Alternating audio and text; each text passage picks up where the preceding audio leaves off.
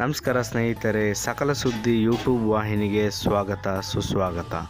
ನೀವಿನ್ನೂ ನಮ್ಮ ಯೂಟ್ಯೂಬ್ ಚಾನಲನ್ನು ಸಬ್ಸ್ಕ್ರೈಬ್ ಮಾಡಿಕೊಂಡಿಲ್ಲವಾದಲ್ಲಿ ದಯವಿಟ್ಟು ಸಬ್ಸ್ಕ್ರೈಬ್ ಮಾಡಿಕೊಳ್ಳಿ ಹಾಗೂ ಪಕ್ಕದಲ್ಲಿರುವ ಬೆಲ್ ಬಟನನ್ನು ಒತ್ತಿ.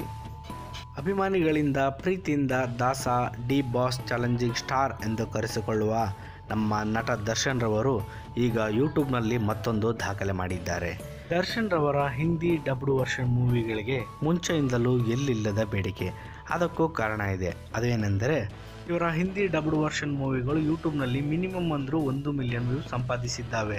ಪ್ರಿನ್ಸ್ ಚಿತ್ರದ ಹಿಂದಿ ಅವತರಣಕ್ಕೆ ಅಕೇಲಾ ಯುವರಾಜ್ 1.07 ಮಿಲಿಯನ್ ಸಂಪಾದಿಸಿದರೆ, ಜಂಕಾ ಐಲಾನ್ ಹೆಸರಿನಲ್ಲಿ ಬಿಡುಗಡೆಯಾದ ಇವರ ಮಂಡ್ಯ ಚಿತ್ರವು 1.15 ಮಿಲಿಯನ್ ವ್ಯೂಸ್ ಅನ್ನು ಪಡೆದಿದೆ.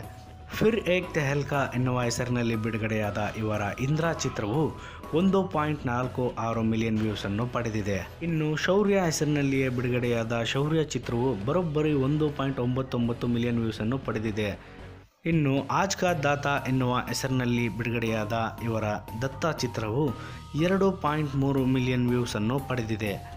ಭಾಗಿ ದ ರೆಬಲ್ ಎನ್ನುವ ಹೆಸರಿನಲ್ಲಿ ಬಿಡುಗಡೆಯಾದ ದರ್ಶನ್ ಅಭಿನಯದ ಅಂಬರೀಷ ಚಿತ್ರವು ಸಹ 2.3 ಮಿಲಿಯನ್ ವ್ಯೂಸ್ ಅನ್ನು ಪಡೆದಿದೆ. ಸಬ್ಕಾ ಗುರು ನಂಬರ್ 1 ಎನ್ನುವ ಹೆಸರಿನಲ್ಲಿ ಬಿಡುಗಡೆಯಾದ ಇವರ ಭೂಪತಿ ಚಿತ್ರವು 3.88 ಮಿಲಿಯನ್ ವ್ಯೂಸ್ ಅನ್ನು ಪಡೆದಿದೆ.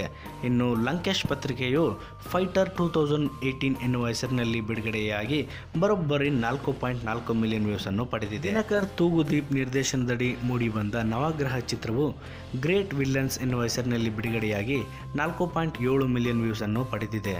ಇನ್ನು ದರ್ಶನ್ ಅಭಿನಯದ ವಿರಾಟ್ ಚಿತ್ರವು ವಿರಾಟ್ ಎನ್ನುವ ಹೆಸರಿನಲ್ಲಿಯೇ ಬಿಡುಗಡೆಯಾಗಿ 5.3 ಮಿಲಿಯನ್ ವ್ಯೂಸ್ ಅನ್ನು ಪಡೆದುಕೊಂಡಿದೆ. ಇನ್ನು ರಕ್ಷಿತಾ ಜೊತೆ ನಟಿಸಿದ ಅಯ್ಯ ಚಿತ್ರವು ಇಂಡಿಯನ್ ಕಾನೂನ್ ಎನ್ನುವ ಹೆಸರಿನಲ್ಲಿ ಬಿಡುಗಡೆಯಾಗಿ 5.4 ಮಿಲಿಯನ್ ವ್ಯೂಸ್ ಅನ್ನು ಪಡೆದುಕೊಂಡಿದೆ. ಇನ್ನು ಚಿಂಗಾರಿ ಚಿತ್ರವು ಚಿಂಗಾರ ಎನ್ನುವ ಹೆಸರಿನಲ್ಲಿ ಬಿಡುಗಡೆಯಾಗಿ ಬರೋಬ್ಬರಿ 6.6 ಮಿಲಿಯನ್ ವ್ಯೂಸ್ ಅನ್ನು ಪಡೆದುಕೊಂಡಿದೆ. ಕಳೆದ ವರ್ಷ ಬಿಡುಗಡೆಯಾದ ತಾರಕ್ ಚಿತ್ರವು ದಮ್ ಮ್ಯಾನ್ ಆಫ್ ಪವರ್ ಎನ್ನುವ ಹೆಸರಿನಲ್ಲಿ ಬಿಡುಗಡೆಯಾಗಿ ಬರೋಬ್ಬರಿ 8.5 ಮಿಲಿಯನ್ ವ್ಯೂಸ್ ಅನ್ನು ಪಡೆದುಕೊಂಡು ದಾಖಲೆ ಸೃಷ್ಟಿಸಿದೆ. ಐರಾವತ ಚಿತ್ರದ ವರ್ದಿವಾಲಾ ದ ಐರನ್ ಮ್ಯಾನ್ ಎನ್ನುವ ಚಿತ್ರವು 21 ಮಿಲಿಯನ್ಸ್ ವ್ಯೂಸ್ ಪಡೆದು ದರ್ಶನ್ ಕರಿಯರಲ್ಲೇ ಅತಿ ಹೆಚ್ಚು ವ್ಯೂಸ್ ಪಡೆದ ಚಿತ್ರವಾಗಿದೆ. ಇಷ್ಟೆಲ್ಲ ಪೀಠಿಕೆ ಹಾಕಲು ಕಾರಣವಾದ ವಿಷಯ ಏನಪ್ಪ ಅಂತಂದರೆ, ಕಳೆದ ವರ್ಷ ಬಿಡುಗಡೆಯಾದ ಚಕ್ರವರ್ತಿ ಚಿತ್ರವು ಹಿಂದಿ ಡಬ್ಡ್ ವರ್ಷನ್ನಲ್ಲಿ ಮೊನ್ನೆ ಬಿಡುಗಡೆಯಾಗಿದೆ. ಬಿಡುಗಡೆಯಾದ ಕೇವಲ 10 ಗಂಟೆಗಳಲ್ಲಿ 1 ಮಿಲಿಯನ್ ವ್ಯೂಸನ್ನು ಪಡೆದು ದಾಖಲೆ ಸೃಷ್ಟಿಸಿದೆ ಮತ್ತು ಕೇವಲ ಒಂದೇ ಒಂದು ದಿನದಲ್ಲಿ 3.1 ಮಿಲಿಯನ್ ವ್ಯೂಸನ್ನು ಪಡೆದುಕೊಂಡು ಚರಿತ್ರೆ ಸೃಷ್ಟಿಸಿದೆ. ಮೂಲಗಳ ಪ್ರಕಾರ ಈ ಚಿತ್ರವು ಒಂದೇ ವಾರದಲ್ಲಿ 10 ಮಿಲಿಯನ್ ವ್ಯೂಸನ್ನು ದಾಟುವ ಎಲ್ಲ ಸಾಧ್ಯತೆಗಳಿದೆ ಎಂದು ಹೇಳುತ್ತಿದ್ದಾರೆ. ಸೊ ಇದಾಗಿತ್ತು ಸ್ನೇಹಿತರೆ ಸದ್ಯದ ಯೂಟ್ಯೂಬ್ ಸೆನ್ಸೇಷನಲ್ ಚಕ್ರವರ್ತಿ ಹಿಂದಿ ಡಬ್ಡ್ ವರ್ಷನ್ನ ದಾಖಲೆ ಹಾಗೂ ಚಾಲೆಂಜಿಂಗ್ ಸ್ಟಾರ್ ದರ್ಶನ್ ರವರ ಹಿಂದಿನ ಚಿತ್ರಗಳ ಯೂಟ್ಯೂಬ್ ದಾಖಲೆಗಳ ಕುರಿತು.